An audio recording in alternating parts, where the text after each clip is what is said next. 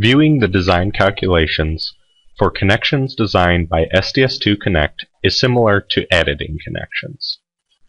Select Report on the SDS2 Connect toolbar, choose a structural element, and finally the connection node for which you wish to view the design calculations.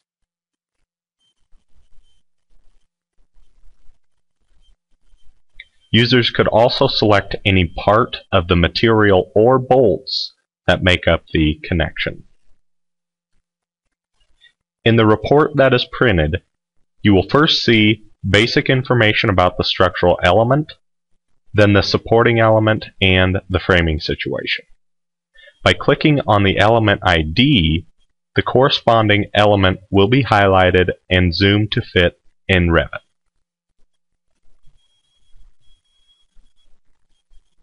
Next, you will see information about the connection such as material, grade, bolts, etc.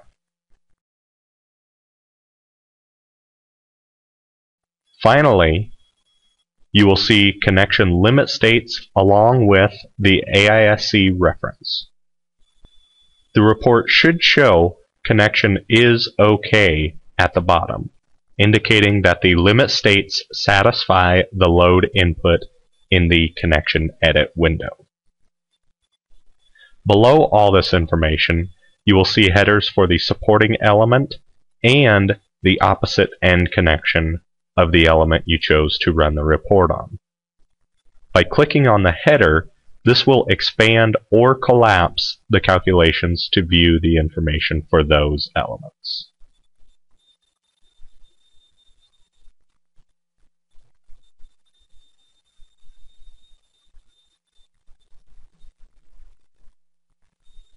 Also, on the right side of the header, there is a link to view extended report in Firefox.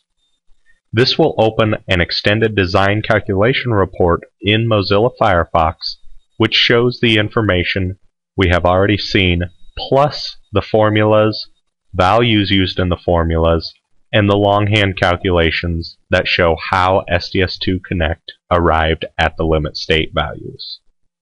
Using Mozilla Firefox is currently the only way to view the extended design calculations.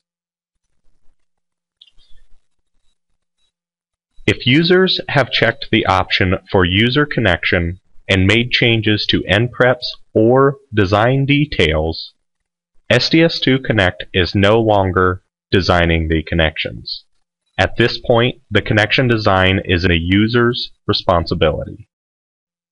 However, SDS2 Connect does check the connection using the values input by the user. In this case, I'll simply change the horizontal hole spacing in my flange plates.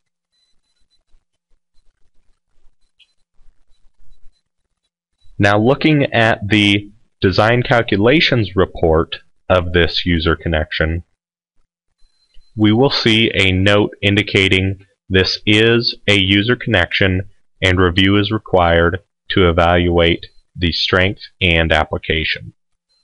Also take note that SDS2 Connect does not specify this connection is OK.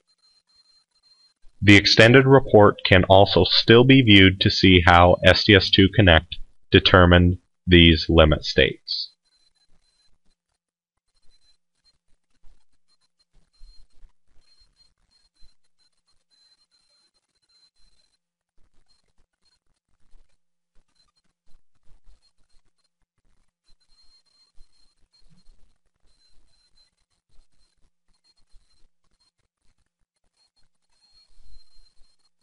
Users can also view the design calculations for multiple connections by first selecting the structural elements and then selecting Report on the SDS2 Connect toolbar.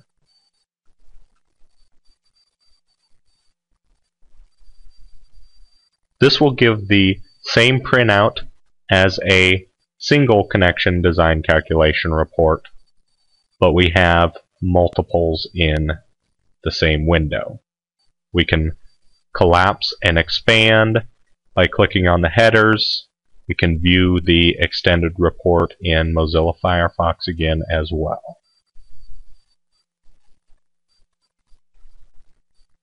Thank you for watching the SDS2 Connect Design Calculations tutorial.